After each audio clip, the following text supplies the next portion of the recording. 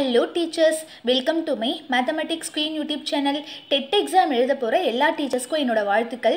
இந்த வீடியோல நம்ம என்ன பார்க்க போறோம் அப்படினாக்க TET paper 2 science model question and answers தான் பார்க்க போறோம். இது part 2 வீடியோ. ஏற்கனவே part 1 வீடியோ வந்து நான் அப்லோட் பண்ணிருக்கேன். அதோட லிங்க் வந்து description boxல கொடுக்கிறேன். அதையும் போய் பாருங்க. இப்போ இந்த வீடியோலயும் நமக்கு 15 questions இருக்கு. இந்த 15 questionsல இருந்து ஒரு 3 question நான் டெஸ்ட்காக நான் கொடுத்திருக்கேன். அது வந்து வீடியோ எண்ட்ல இருக்கு. சோ வீடியோவை ஸ்கிப் பண்ணாம கடைசி வரைக்கும் பாருங்க. அப்பதான் உங்களுக்கு ரொம்ப யூஸ்ஃபுல்லா இருக்கும். அந்த क्वेश्चंसக்கு நீங்க கரெக்ட்டா ஆன்சர் பண்ணிட்டீங்க அப்படினாக்க இந்த 15 क्वेश्चन உங்களுக்கு நல்ல தரவு ஆயிடுச்சு அப்படின அர்த்தம். சோ இப்போ வாங்க நம்ம வீடியோக்குள்ள போவோம். ஃபர்ஸ்ட் क्वेश्चन பாருங்க. புவியீர்ப்பு முடுக்கத்தின் அலகு ms⁻2 ஆகும். இது கீழ்காண் அலகுகளில் எதற்கு சமமாகும்? புவியீர்ப்பு முடுக்கத்தின் அலகு ms⁻2 ஆகும். இது கீழ்காண் அலகுகளில் எதற்கு சமமாகும்? நான் ஷார்ட்கட் சொல்றேன் பாருங்க. m அப்படிங்கிறது வந்து n-ஆ மாறிடும் ஞாபகத்துல வச்சுக்கோங்க. s அப்படிங்கிறது வந்து கிலோகிராமா மாறும் ஞாபகத்துல வச்சுக்கோங்க. -2 அப்படிங்கிறது பவர் -1 அப்படினு மாறும். சோ ms⁻2னா அது வந்து எதுக்கு ஈக்குவல்? Newton kilogram power -1. இதுதான் இதோட ஆன்சர். So B option தான் correct. The unit of G is ms⁻2. It can be also expressed as Newton kg kilogram power -1. இதுதான் இந்த question ஓட ஆன்சர். இப்போ செகண்ட் question போயிடலாமா? செகண்ட் question பாருங்க. ஒரு கிலோகிராம் எடை என்பது டேஷிற்கு சமமாகும். ஒரு கிலோகிராம் எடை என்பது டேஷிற்கு சமமாகும். இதோட ஆன்சர் வந்து C option. 98 × 10⁴ time. 98 × 10⁴ time. 1 kilogram force is equal to 98 × 10⁴ time. C option தான் கரெக்ட். 98 × 10⁴ டைன். ஓகேவா? இப்போ நெக்ஸ்ட் क्वेश्चन பாருங்க. Third question. புவியில் m நிறை கொண்ட பொருள் ஒன்று புவியின் ஆரத்தில் பாதி அளவு ஆரம் கொண்ட கோள் ஒன்றிற்கு எடுத்து செல்லப்படுகிறது. அங்கு அதன் நிறை மதிப்பு என்னன்னு கேட்டிருக்காங்க. அதாவது புவினா எர்த்னு உங்களுக்கு தெரியும். இந்த பூமியில வந்து ஏதோ ஒரு பொருள் இருக்கு. அதோட மாஸ் வந்து mன்னு கொடுத்துருக்காங்க. இப்போ நம்ம வந்து அந்த பொருளை வந்து வேற ஒரு பிளானெட்டுக்கு, கோள்னா உங்களுக்கே தெரியும் பிளானெட், அதுக்கு கொண்டு போறாங்க. அந்த பிளானெட் எப்படி இருக்கான்? பூமியை விட சின்னதா இருக்கு. ஏன்னா பூமியோட ஆரம்னா என்னது? ரேடியஸ். அதுல பாதி அளவு ரேடியஸ் தான். இப்போ பூமியோட ஆரம் வந்து சும்மா ஒரு எக்ஸாம்பிளுக்கு நான் சொல்றேன் பாருங்களேன். ஒரு 10 அப்படின்னு இருக்குங்க. அதுல பாதி நமக்கு என்ன வரும்? 5 வரும். அப்ப பூமியை விட சின்ன கோள் அது, பாதி சின்ன கோள் அது, சரியா? அதுக்கு கொண்டு போகும்போது அந்த இடத்துல அந்த பொருளோட நிறை எவ்வளவு அப்படின்னு கேட்டிருக்காங்க. ஒன்றும் கிடையாது, ஈஸியான क्वेश्चन பாருங்க. பூமியில எவ்வளவு மாஸ் அந்த பொருளுக்கு இருக்கோ அதே அளவு மாஸ் தான் அந்த பிளானெட்ல இருக்கும் போதும் அதுக்கு இருக்கும். ஸோ ஆன்சர் வந்து m தான். ஓகேவா? The mass of the body is measured on planet Earth as m kg. When it is taken to a planet of radius half that of the Earth, then its value will be dash kg அப்படின்னு கேட்டிருக்காங்க. நமக்கு என்ன answer? m தான் answer. ஓகேவா? இந்த m தான் answer. எர்த்தில் என்ன mass இருக்கோ அதே மாஸ் தான் அந்த பிளானெட்டுக்கும் இருக்கும். அந்த பிளானெட்டோட ரேடியஸ் எப்படி இருக்கும்? எர்த்தோட ரேடியஸோட ஹாஃப் தான் இருக்கும். புரிஞ்சுதா? இவ்வளோ தான் நம்ம ஞாபகம் வச்சுக்க வேண்டியது. இதை உங்களுக்கு நம்பரில் கூடியும், இப்போ இந்த m இருக்கிற இடத்துல வேற ஏதாவது நம்பர் கூடியும் கொடுத்தாலும் அதே ஆன்சர் தான் வரும். சரியா? இப்போ இங்கே ஒரு 10 kg அப்படின்னு கொடுக்குறாங்கன்னு வச்சுக்கோங்க. அப்போ ஆன்சர்லேயும் நமக்கு என்னதான் வரும்? 10 kg தான் வரும். ஸோ எப்படி கேட்டாலும் நமக்கு இந்த கொஷின் வந்து போட தெரியணும். ஓகேவா? நெக்ஸ்ட் இப்போ ஃபோர்த் क्वेश्चन பார்ப்போம். நிறை மதிப்பு மாறாமல், அதாவது மாஸ் மாறலன்னு கொடுத்துருக்காங்க. நிறை மதிப்பு மாறாமல் புவியானது தனது ஆரத்தில் 50% சுருங்கினால் புவியில் பொருட்களின் எடையானது எப்படி இருக்கும்னு கேட்டிருக்காங்க. அதாவது பூமி இருக்கு இல்லையா, அந்த பூமி வந்து எப்படி மாறுது, எப்படி சுருங்குதான்? 50% வந்து சுருங்குதான். பாதிக்கு பாதி சுருங்கும் போது, பூமியே சுருங்குது. சுருங்கும் போது அந்த பூமியில இருக்க பொருட்களோட எடை எப்படி இருக்கும்னு கேட்டிருக்காங்க. பூமி சுருங்குச்சு அப்படின்னாக்க எடை வந்து அதிகரிக்கும். ஞாபகத்தில் வச்சுக்கோங்க. எவ்வளோ அதிகரிக்கும்னாக்க 300%, 300% வந்து அதிகரிக்கும் அப்படின்னு கொடுத்துருக்காங்க. ஓகேவா? இதுதான் இதோட answer. If the earth ஷ்ரிங்க்ஸ் to 50 percentage of its real radius, its mass remaining the same, the weight of a body on the earth will increase by 300%. புரிஞ்சுதா உங்களுக்கு? பூமி வந்து பாதி பர்சன்டேஜ் ஐ மீன் 50% வந்து சுருங்குச்சு அப்படின்னாக்க அங்கே அதில் இருக்கிற பொருள்லாம் எவ்வளவு அதிகரிக்கும்? 300% வந்து அதிகரிக்கும். ஞாபகம். இப்போ நம்ம 5th கொஸ்டின் பார்க்கலாம். ராக்கெட் ஏவுதலில் டேஷ் விதிகள் பயன்படுத்தப்படுகிறதுன்னு கேட்டிருக்காங்க. இதோட ஆன்சர் என்னன்னாக்க நியூட்டனின் 3ஆம் விதி, நேர்கோட்டு உந்தமாறா கோட்பாடு. இந்த ரெண்டுமே ஆன்சர் தான். ஸோ இதோட ஆன்சர் வந்து டி ஆப்ஷன், ஆ மற்றும் இ. சரியா? அதாவது இந்த ரெண்டு ஆப்ஷனையுமே மெமரி பண்ணி வச்சுக்கோங்க. ஏன்னா எக்ஸாமில் எந்த ஆப்ஷன் வேணாலும் நமக்கு கொடுத்துருக்கலாம். ஸோ நியூட்டனின் 3ஆம் விதி, நேர்கோட்டு உந்தமாறா கோட்பாடு, இதுதான் ராக்கெட் ஏவுதலில் வந்து பயன்படுத்தக்கூடிய விதிகள். ஓகேவா? To project the rockets which of the following principles is or required அப்படின்னு கேட்டிருக்காங்க. என்ன ஆன்சர் நமக்கு? Newton's 3rd law of motion, law of conservation of linear momentum. இந்த ரெண்டு ஆப்ஷனுமே கரெக்டு. ஸோ ஆன்சர் வந்து D option, both A and C. ஓகேவா? இப்போ next 6th question போகலாம். 6th கொஸ்டின் பாருங்க. கீழ்கண்டவற்றுள் தவறான கூற்று எதுன்னு கேட்டிருக்காங்க. சரியா? ஸோ இதோட ஆன்சர் வந்து சி ஆப்ஷன் தான். மற்ற 3 ஆப்ஷனும் கரெக்டான ஆப்ஷன், அதையும் நீங்கள் படித்து வச்சுக்கணும். ஏன்னா கொஸ்டின் வந்து எப்படி கேட்பாங்கன்னு சொல்ல முடியாது. இப்போ ஃபஸ்ட்டு ஆப்ஷன் பாருங்கள்.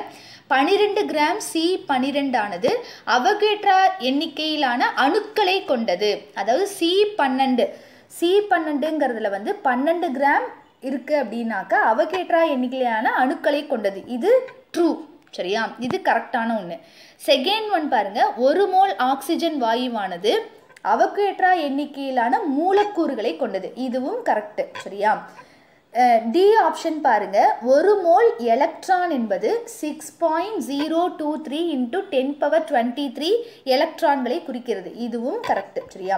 இதில் எது தப்பு அப்படின்னா 1 மோல் நைட்ரஜன் வாயுவானது அவகேட்ரா எண்ணிக்கையிலான அணுக்களை கொண்டது அப்படின்னு கொடுத்துருக்காங்க. ஸோ இது வந்து தப்பான ஒரு விஷயம். நமக்கு ஆன்சரில் இதுதான், எது தவறுன்னு தானே கேட்டிருக்காங்க. ஸோ சி ஆப்ஷன் தான் நமக்கு கரெக்டு. ஓகேவா? இப்போ இதையே நான் இங்கிலீஷில் சொல்கிறேன் பாருங்கள். which of the following statement is incorrect னு கேட்டிருக்காங்க. ஸோ சி ஆப்ஷன் தான் நமக்கு வந்து இன்கரெக்டான statement. 1 mole of hydrogen gas contains Avogadro's number of atoms அப்படின்னு கொடுத்துருக்காங்க. ஸோ இதுதான் ராங் ஸ்டேட்மெண்ட். ஓகேவா? நெக்ஸ்ட் கொஸ்டின் பாருங்கள். 7th question. திட்ட வெப்ப அழுத்த நிலையில் 1 மோல் ஈரணு மூலக்கூறு வாயுவின் பருமன்னு கேட்டிருக்காங்க. நம்ம போன வீடியோ பார்ட் 1 வீடியோவில் இதே மாதிரி ஒரு கொஸ்டின் படிச்சிருக்கோம். அதாவது மூவணு மூலக்கூறு எதுன்னு கேட்டிருப்பாங்க. மூவணு மூலக்கூறுனாலே அது கார்பன் டை ஆக்சைடு அப்படின்னு அங்கே கொடுத்துருப்பாங்க. அதுக்கப்புறம் அதோட திட்ட வெப்ப அழுத்த நிலையில் அதோட பருமன் என்னன்னு கேட்டிருப்பாங்க. நம்ம என்ன படிச்சிருக்கோம் ஞாபகம் இருக்கா உங்களுக்கு? ஞாபகம் இருந்ததுனாக்கா கமெண்ட் செக்ஷனில் ஆன்சர் சொல்லுங்கள். அது பார்ட் 1 வீடியோவில் நான் போட்டிருக்கேன். இப்போ இது வந்து திட்ட வெப்ப அழுத்த நிலையில் 1 மோல் ஈரணு மூலக்கூறுவோட பருமன் என்ன அப்படின்னு கேட்டிருக்காங்க. இதோட ஆன்சர் 22.4 லிட்டர். சி ஆப்ஷன் தான் correct. 22.4 litre. The volume occupied by 1 mole of a டயட்டமிக் case at STPs அப்படின்னு கேட்டிருக்காங்க. ஸோ ஆன்சர் நமக்கு சி ஆப்ஷன் தான் கரெக்டு. 22.4 லிட்டர். மூவணு மூலக்கூறுவோட பருமன் என்ன அப்படிங்கிறத எனக்கு கமெண்ட் செக்ஷனில் சொல்லுங்கள். ஞாபகம் இருக்கான்னு நம்ம பார்ப்போம். ஓகேவா? ஸோ இதுதான் இதோட ஆன்சர். நெக்ஸ்ட் 8th கொஸ்டின் போயிடலாமா? ஓகே. 20 Ca40 தனிமத்தின் உட்கருவில் என்னென்ன இருக்கும் அப்படின்னு கேட்டிருக்காங்க. உட்கரு அப்படின்னு வந்துட்டாலே நமக்கு என்னது தான், அதில் எலக்ட்ரான் வராது இல்லையா? நல்லா உங்களுக்கே தெரியும். எலக்ட்ரான் அப்படிங்கிறத அந்த தனிமத்தை வந்து சுற்றி வர, அந்த ஆர்பிட்டை சுற்றி வர்றது தான் உங்களுக்கு வந்து எலக்ட்ரான் வரும். உட்கருன்னு வந்துட்டாலே நியூட்ரான் தான். அப்போ சி ஆப்ஷன் டி ஆப்ஷன் ரெண்டுமே இருக்கிறதுக்கு சான்ஸ் கிடையாது. இப்போ இந்த 2 ஆப்ஷனில் தான் நமக்கு ஏதாவது ஒன்று இருக்கும் இல்லையா? அப்போ என்ன ஆப்ஷன் மேடம் அப்படின்னாக்க 20 Ca40 தனிமத்தின் உட்கருவில் 20 புரோட்டானும் 20 நியூட்ரானும் தான் இருக்கும். நல்லா ஞாபகத்தில் வச்சுக்கோங்க. இந்த 40 அப்படிங்கிறது வந்து பாதி ஆகிடும், 20ன்னு மாறிடும். ஸோ இதுக்கு ஆப்ஷன் வந்து பி, 20 புரோட்டான் 20 நியூட்ரான். ஞாபகத்தில் வச்சுக்கோங்க. இந்த nucleus of 20 Ca40 there are 20 protons and 20 neutrons. ஓகேவா? நெக்ஸ்ட் 9th question பாருங்க. ஆக்சிஜனின் கிராம் மூலக்கூறு நிறை எவ்வளோ அப்படின்னு கேட்டிருக்காங்க. ஆக்சிஜனோட கிராம் மூலக்கூறு நிறை. போன வீடியோவில் நம்ம நைட்ரஜனோட கிராம் மூலக்கூறு நிறை வந்து படிச்சிருக்கோம். அதோட ஆன்சரும் உங்களுக்கு தெரிஞ்சதுன்னா டிஸ்கிரிப்ஷன் கமெண்ட் செக்ஷனில் சொல்லுங்கள். ஓகேவா? இந்த கொஷினில் ஆக்சிஜனோட கிராம் மூலக்கூறு நிறை கேட்டிருக்காங்க 32 கிராம். ஓகேவா? த gram molecular mass of oxygen molecule is 32 gram. ஞாபகத்தில் வச்சுக்கோங்க, 32 கிராம். ஓகேவா? ஓகே, நெக்ஸ்ட்டு 10th கொஷின் பாருங்க. ஒரு மோல் எந்த ஒரு பொருளும் டேஷ் மூலக்கூறுகளை கொண்டிருக்கும் அப்படின்னு கேட்டிருக்காங்க. ஸோ இதோட ஆன்சர் வந்து 6.023 into 10 power 23. இதோட ஆன்சர் என்னது? 6.023 into 10 power 23. 1 mole of any substance contains dash molecules னு கேட்டிருக்காங்க. 6.023 into 10 power 23. இதுதான் இதோட ஆன்சர். ஓகேவா? நெக்ஸ்ட் 11th கொஷின் பாருங்க. ஒளிச்சேர்க்கையின் போது எந்த நிலையில் ஆக்சிஜன் உற்பத்தி ஆகிறதுன்னு கேட்டிருக்காங்க. ஒளிச்சேர்க்கை அப்படின்னாலே உங்களுக்கே தெரியும், தாவரங்கள் வந்து தன்னோட ஃபுட்டை வந்து ப்ரிப்பேர் பண்ணக்கூடிய அந்த நிகழ்வு தான் ஒளிச்சேர்க்கை அப்படின்னு நமக்கு தெரியும்.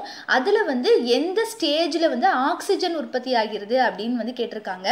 இதுக்கு ஆன்சர் வந்து சி ஆப்ஷன். நீர் மூலக்கூறுகள் பிளக்கப்படும் போது, அதாவது நீர் மூலக்கூறுகள் வந்து பிளக்கப்படும் போது தான் ஆக்சிஜன் வந்து உற்பத்தி ஆகிறதுன்னு கொடுத்துருக்காங்க. Oxygen is produced at what point during photosynthesis. Oxygen is produced at what point during photosynthesis. Answer C. when H2O is splitted. H2Oனாலே உங்களுக்கு தெரியும் அது வந்து வாட்டர் இல்லையா? when H2O is splitted. இதுதான் இந்த கொஷினோட ஆன்சர். ஓகே, இப்போ 12th கொஷின் போயிடுவோமா? கொஷின் பாருங்க. அட்டையின் இடப்பெயர்ச்சி டேஷ் மூலம் நடைபெறுகிறது. அட்டைனா உங்களுக்கே தெரியும் இல்லையா? அட்டைப்பூச்சி, லீச்சுன்னு சொல்லுவோம், சரியா? அதோட இடப்பெயர்ச்சினா என்னது? ஒரு இடத்த விட்டு இன்னொரு இடம் நகர்றது.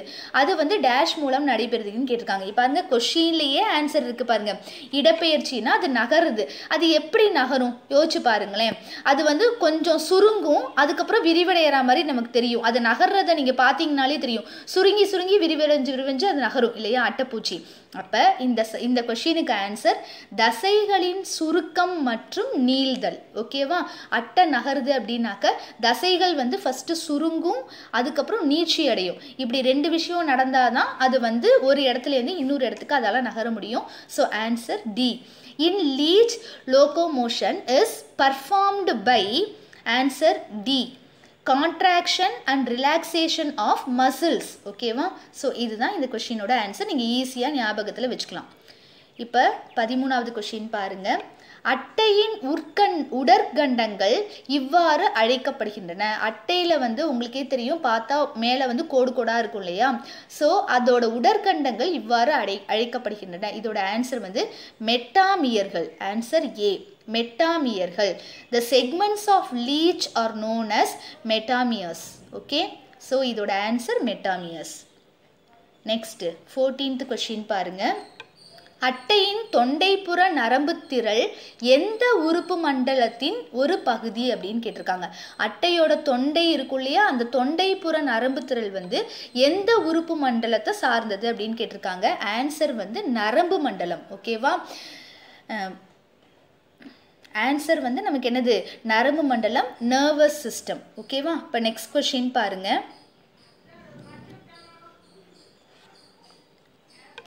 அட்டை 15வது கொஷின். அட்டையின் மூளை இதற்கு மேலே உள்ளது அப்படின்னு கேட்டிருக்காங்க.